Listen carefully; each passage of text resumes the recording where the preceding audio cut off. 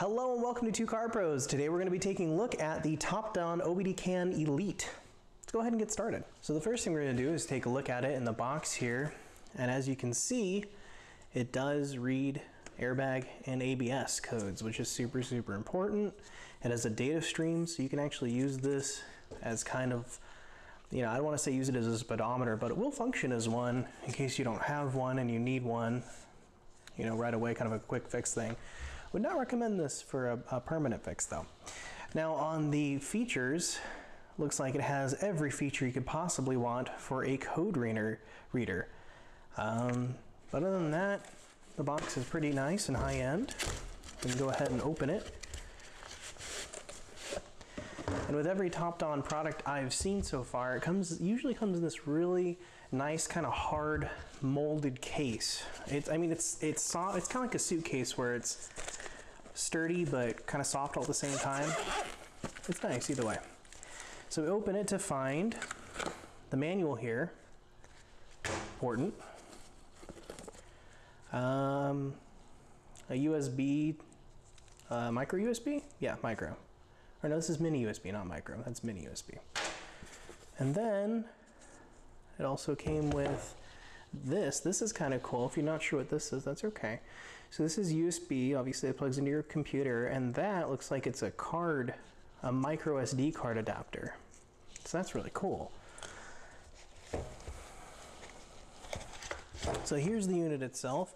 It's very similar to the other unit I looked at earlier, but this is the Elite model, so it can do the airbag and ABS codes. It feels just as high-end and nice as the other one. It has a slot for updating, and it has an SD card here. Let's see, an 8 gig SD card. I'm sure that is, you can also update it with that as well. So if you want to do it that way, you can do it that way too. So the cool stuff about Topdon is that you can update this as cars come out. So new car comes out, no big deal. Your scanner can be updated to read it. Just super important. Oh, and this was supposed to come in the end like that. There you go. Keep the plug nice and free of crud in your toolbox. Let's plug it in and go over a couple of the screens. Okay, so if you want like a typical scan, just like a real quick thing, you select this OBD2 diagnose, and it just goes into automatically scanning your system. And then you can read codes from here. Okay, as you can see, it's throwing two codes here, basically meaning the same thing. At the crankshaft, the camshaft positioning sensor is not happy. So I'm gonna go fix that. It's not gonna be part of this video, but I'm gonna fix that and be right back. Okay, as it turned out, it was just a loose wire that I pushed back into the sensor, so it should be okay now. Now I can scroll down to erase the codes.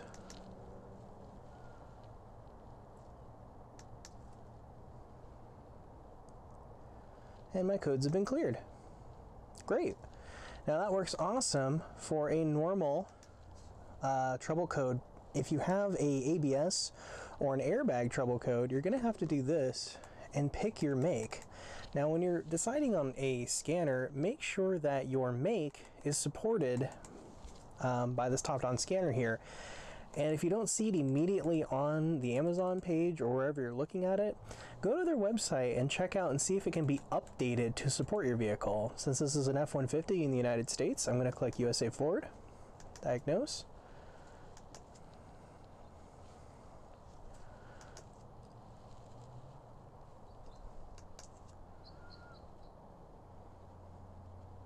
There we go, checking the ABS module, and you can check your anti-lock brakes. You can read the fault data if there's any.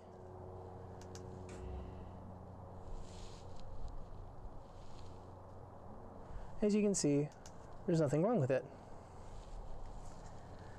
So everything's all good.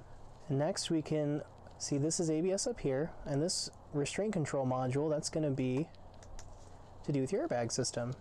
So we can go ahead and check that.